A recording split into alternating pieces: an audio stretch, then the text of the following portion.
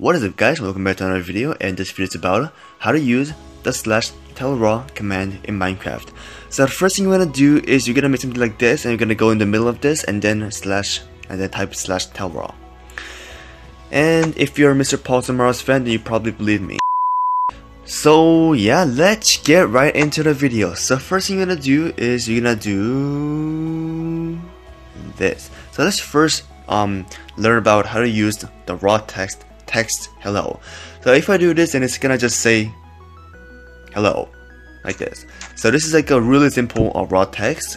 So yeah, look at this. It's just a simple raw text. So if you want the text to have a different color, then you can just do la la la la la la, and then double quotation mark, this. So make sure to close the brackets, okay, and it's going to say something like this in a different color.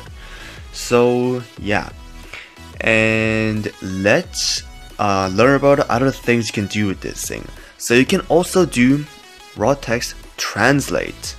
Okay, so I'm just gonna go right here and show you guys the whole message. So it's tellraw @p raw text translate authentication by Minecraft. So what the heck is authentication by Minecraft? Let's look at this file. So I extracted Minecraft population file, and as you guys can see, there's a lot of language files. So I'm gonna be choosing the English United States because that's where I'm from and that's what the language I use. And as you guys can see, these are all the messages that can be translated to any other languages. If you want to translate this language to other language, then you're just gonna copy this thing and then you're gonna paste it right here. Instead of this, just paste it right here. Okay, so that's how it's going to work. So instead of authentication in Minecraft, you are just gonna paste item the banner that cross that orange. Okay, so if I were to do that in Minecraft, so I'm gonna be doing buy the Minecraft or whatever the heck that is, and if I were to do this, then it's gonna say go to the App Store. But here's the thing. So if I were to change the language to something else, I'm gonna go out of Minecraft and go to the language settings, which allows me to change the language to any language I want to change to. Language, let's say I want to change to Russian, because why not? And let's go to my world, and if I were to type the same exact command, then watch what happens. And if I were to do this, then it's gonna be saying this thing in Russian. So it will be really good for map makers to do this thing. So I'm gonna be changing back to English, and let's go to the last one. So we're gonna be learning about how to use the width. So the last one we're gonna be looking at is this. Where did it go? Tellraw @p raw text translate book page indicator width 1.8. So what is width?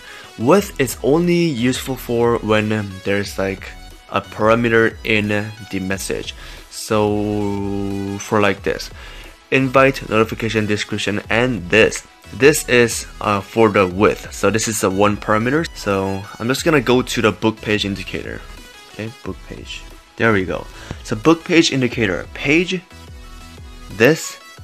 So this is a parameter 1 and 2 is parameter 2.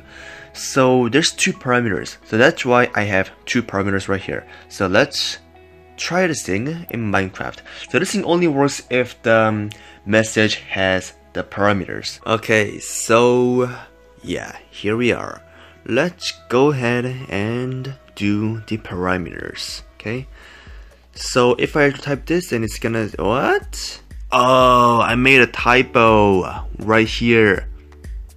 Right here. There's a space between it. Okay, so do not make even like a tiniest mistake. So that's why it didn't work. This and this. Then it's gonna say page 1 of 8.